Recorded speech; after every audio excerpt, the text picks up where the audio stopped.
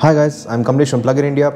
I recently gave a presentation to a charge point operator in Gurgaon, and I thought I could share this with the EV community and you guys as well. This essentially is a presentation where I talk about what's happening in the Indian EV scene, and most of you who follow Plugin India must know all of this. This will be more like a beginner's guide for those who don't understand what's happening in the Indian EV scene. It might be eye-opening for them. This is the first slide. It says India's EV story from the eyes of the EV community. If I go to the next slide, I'll just talk quickly about Plugin India for those who don't know. We are an independent team working part-time on this platform. Our platform is our website, our YouTube channel, and we also have a podcast. We also have a large community of EV owners and EV lovers in our WhatsApp groups, Telegram groups, Discord. So find us in these groups, and if you're an EV owner or EV lover, definitely join. We visit a lot of startups in the EV space, and we showcase the cool work that they do. We created this Recharge India mobile app, which right now is defunct. But yeah, for a good 5 to 6 years, it was a go-to app for EV owners to actually find charge points. So many businesses opened up their locations and set up these charge points in 2015. Ultimately, we don't have the bandwidth to update this app and to add more features. We decided to move over to Pulse Energy, and yeah, you can find those points there. Sometimes we visit corporates and do some EV training, so we've done that for some companies in the industry. That's the basic slide on about Plugin India. I will quickly talk about government policies. There are a couple of policies which are very important for the Indian EV ecosystem. One is the central government policy called FAME, Faster Adoption and Manufacturing of Electric Vehicles. And the second policy, which is National Mission on Transformative Mobility and Battery Storage. Both of these policies are very progressive policies according to my view. They offer demand and supply side incentives. And ultimately the goal of these policies is to develop the ecosystem of EVs. Right, so let's go to FAME. Let's talk about FAME. Apart from offering subsidies to various EV models, the goal of this policy is to catalyze the EV market by enabling the development of a supportive ecosystem for EVs. At the central level, multiple ministries and departments have been involved in formulating this policy. I personally feel this policy is very well-rounded with some rough edges. The policy offers generous subsidies to stimulate demand in certain electric vehicle segments. For example, subsidies are offered for two-wheeler and three-wheeler EVs, and subsidies are also offered for commercial vehicles like delivery vehicles, buses, taxis, cabs. So in these segments, the two-wheeler, three-wheeler and the delivery and the commercial vehicle segment, EVs are taking off rapidly. We have seen year-on-year growth in terms of EV sales in these segments. The personal car segment has no subsidies. That's the idea from the government. I kind of agree with them. At the same time, I feel if certain companies are making small cars that are meant for the common man, and I think that some incentive would be nice to have, Apart from subsidies to stimulate and to create demand, I feel the most important aspect of this policy is that it encourages localization and making in India. Ultimately, as an EV OEM, you can't just keep importing components or even vehicles from China or any other country. You need to start making here, right? So that's how you can scale up.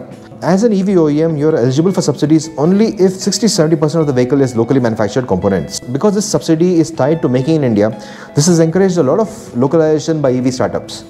Motors, controllers, power electronics, and a lot of other components are being made in India. This kind of ecosystem was not available just 5 years ago.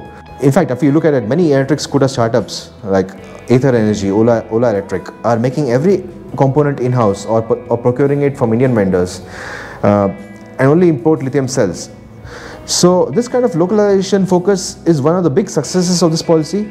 This is unseen in other industries like mobile phones, consumer electronics, where India still depends on China for many components. So yeah, that's about FAME 2.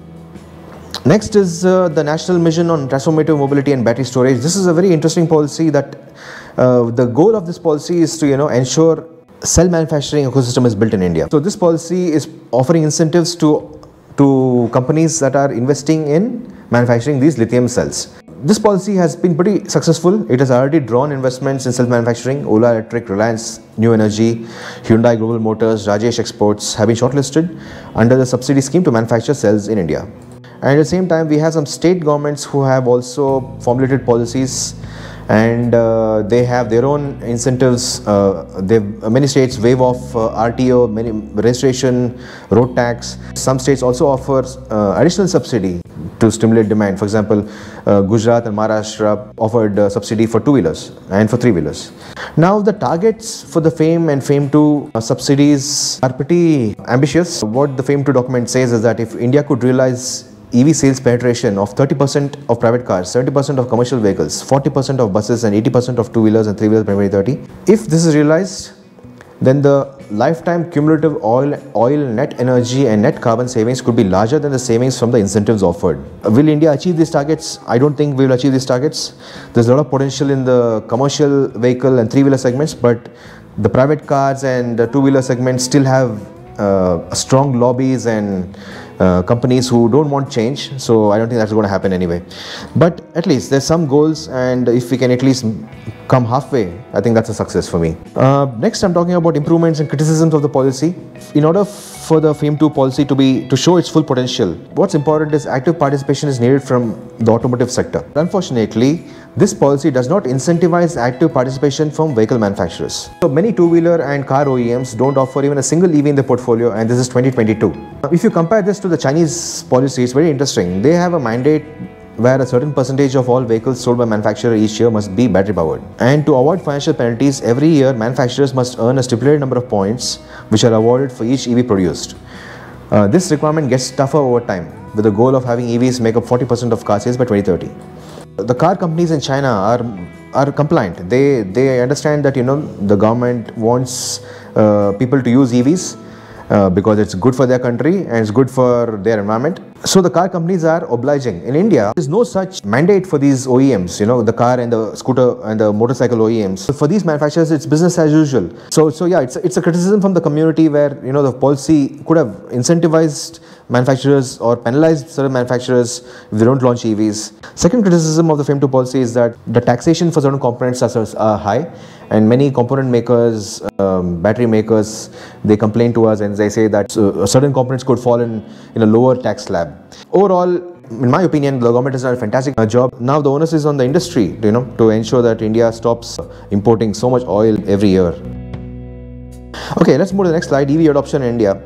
I have a couple of points on two-wheelers and cars. So we release these monthly articles on our website, our blogs kind of a thing, where we track the sales of two-wheelers and sales of cars, and we also make some pretty interesting graphs. So for October, if you see, compared to 2021 and 2022, there's a 286% increase in the number of two-wheelers registered in India. Here you can see the penetration graph. So looking at this percentage, I feel that EV two-wheeler sales will be well past the 10% mark in the next 8 to 10 months. These are the major players. Okinawa and Hero are leading this year. Ola Electric is doing really well for a 1-year-old company. What they're doing is pretty incredible, in my opinion. Then you have Ampere, and then you have Ather, who's also doing very, very well. And then you have the big guys, TVS and Bajaj, doing okay. Okinawa and Hero will fall aside. Their subsidy has been withdrawn. I think the startups will take over. Ola, Ather, and even big guys will start getting serious soon. With their numbers should increase next year. So you'll see a completely different chart next year. Pretty interesting. If you see the growth here, the two-wheeler sales, EV two-wheeler sales is increasing steadily. There's no major drop as such. This article in the graphs showed you certain trends in the two-wheeler space. Now if you go to the car space, there's a 291% year-on-year increase. The market share of 1.38% is very small. So if you see the calendar year, Tata Motors is the only company that is registered more than 30,000 EVs. The next successful car OEM is MG Motors, and then you have Hyundai, BYD and Mahindra here. So yeah, there's nothing much to look at because Tata Motors is the only serious player here. But if you look at the interesting part, for Tata Motors, 9.5% of their passenger car sales are fully electric, and for MG Motors, 18% of the car sales is fully electric. So what does this tell me? This tells me that if a car OEM launches an electric car at a decent price point, people will buy it. It's been 2 years since Tata Motors launched their Nexon EV, and it's already 10%. I feel this is extremely promising. I would recommend you go to our website, go to the vehicles menu, go to sales reports here. I would encourage you guys to check it out. We'll publish this every month, and I would thank Karthikeyan from Xeon, who helps me in the analysis. Let's talk about the bottlenecks, right? So many people say that charging infrastructure, range of vehicles is a huge bottleneck for EVs, right? So that's the mainstream view of why EVs are not doing well. But in my opinion, in the community's opinion also, OEM apathy towards EVs, that is the biggest bottleneck. Big name vehicle manufacturers in the two-wheeler and car space have stayed away from making EVs. Many of these vehicle OEMs have a vested interest to keep selling ICE vehicles which offer better profit margins, and thus they're not launching EVs. So I'll give you two examples, right? Tata Motors is one of the major supporters of EVs, but I'm still giving you an example. If I walk to a Tata Motors dealership, a consumer has a choice of 2 electric cars and 10 or more ICE cars. All the marketing you see at these dealerships, the posters on the walls, the knowledge of the sales staff is all geared to sell ICE cars. The game is totally skewed towards ICE cars in Tata Motor dealerships. Similarly, if I go to a Maruti dealership, I won't find even a single EV. Another example, if I'll give you in the two-wheeler space, if I go to a Bajaj motorcycle showroom, they are one of the largest motorcycle manufacturers in India, and yet they don't offer even a single EV in their portfolio. They're a rich company, they have a lot of money, but yet they want to protect their ICE motorcycle business. There's no choice for the consumer. That is a big bottleneck according to me. This lack of interest by vehicle makers to launch EVs, it's a big issue. And I don't think this is going to get solved soon, because many of these OEMs won't launch EVs until 2025 and later. So even maybe 2026 they may get serious and launch one model. That won't help, right? That won't help at all. So next bottleneck is the cost. Electric two-wheelers and three-wheelers are cost competitive with subsidies. Electric cars from Tata Motors have a 20 to 30% premium over ICE models. This percentage has come down with the launch of the Tiago EV hatchback. The two-wheeler and three-wheeler space, the cost is pretty competitive, especially with subsidies. The interesting thing is, once the subsidies are withdrawn after 2024, then it remains to be seen how the two-wheeler and three-wheeler companies adapt. And I feel they have to start preparing right now, for that eventuality. And next is the charging. I live in an apartment and I charge my EV in an apartment. It's very straightforward. But at the same time, let's assume the use case of 500 flats in a society complex, right? As of now, 2022, there are maybe 10 or 15 EV owners. So it's easy to set up charge points and charge your EV. But what if tomorrow, if 200 people get EVs, right? Electric cars or scooters, then the apartment complex will need to think about upgrading the transformer because the load is not enough. This can be a bottleneck in the coming years. We will need policies for this too. I mean, will an apartment invest money in upgrading a transformer? Or will the municipality or the state government be involved in that process? I feel it can be a bottleneck in the coming years, but right now it's not an issue. Most people are able to charge in apartments, but yeah, this can be a bottleneck in the future. Highway charging, currently, if I go to PlugShare, if I go to the website, I can see we have many highways electrified by charge point operators. If you look at our videos, we have done a trip from Mumbai to Shimla using a Tigor EV. Many people in the community do these trips regularly. So fast chargers are available right now in India, but as the number of EVs increase, you will start seeing lines at these fast charging stations. So you need to have more number of fast chargers in multiple locations on multiple highways. So massive investments are needed, and we know many charge point operators are working on adding more number of fast chargers as the demand increases. This can be a bottleneck. We need a cooperative response with the government and the private players to set up these fast chargers. Okay, let's go to the next slide, trends and opportunities. There's a huge opportunity for charge point operators to set up and offer charging services. I just spoke about fast chargers. The trend is that we are seeing multiple CEOs, they're setting up fast chargers on highways, and because of that, electric car highway trips are possible now. This opportunity will increase for CPOs as number of EVs increases. The usage of these fast chargers will dramatically shoot up, especially with the launch of the Tiago EV. You'll start seeing more number of electric cars on the highways. One other interesting trend we're observing is that small businesses are installing these inexpensive smart sockets. So if you look at certain startups like Bolt, right? They're launching this simple inexpensive smart sockets at like 2,000 rupees or 4,000 rupees. You can set up this in your business. It can be a garage, it can be a hotel, it can be a restaurant, and you can offer EV charging to the community and you can make some money out of it. These startups who are selling these smart sockets like Bolt or Kazam and few other players, I think they'll play a very important role in opening EV charging to businesses, and then you'll have a lot more options to plug in your EV.